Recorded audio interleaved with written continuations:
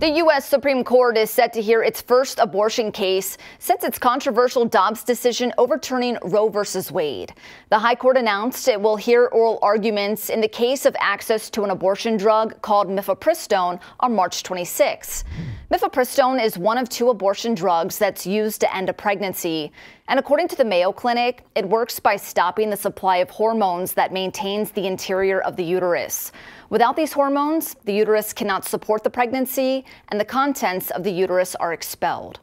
MIFEPRISTONE has been used in 5 million abortion cases, and the FDA says adverse events associated with use of the drug are low. Medication abortions account for half of abortions in the United States, according to the CDC. So how did we get here? The FDA approved MIFEPRISTONE for use in the year 2000.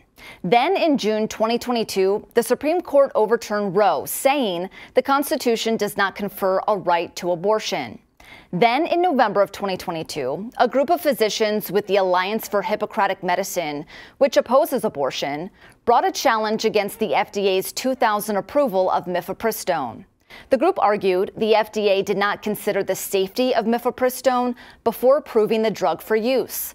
The doctors also argued to roll back steps the FDA has taken since 2016 that made MIFEPRISTONE easier to obtain and, they say, more unsafe for patient use.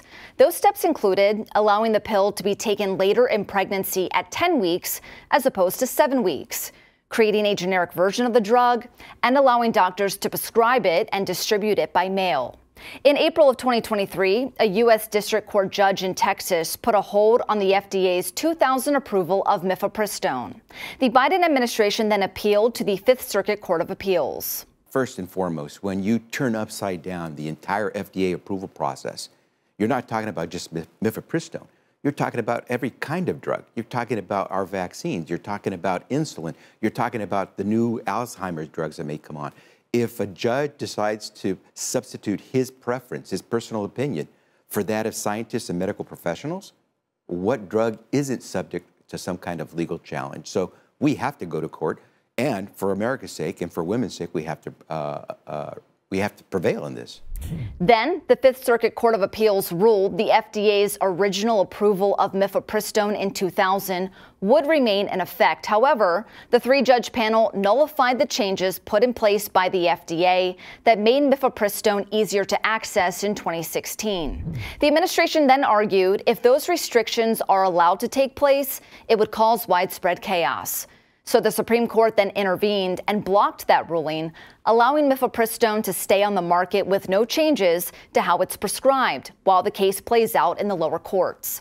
MIFEPRISTONE's manufacturer, Danko Laboratories, and the Department of Justice then asked the Supreme Court to review the Fifth Circuit Court's ruling, which the High Court agreed to do in December. Oral arguments are set for March, and a decision is likely to come down in June.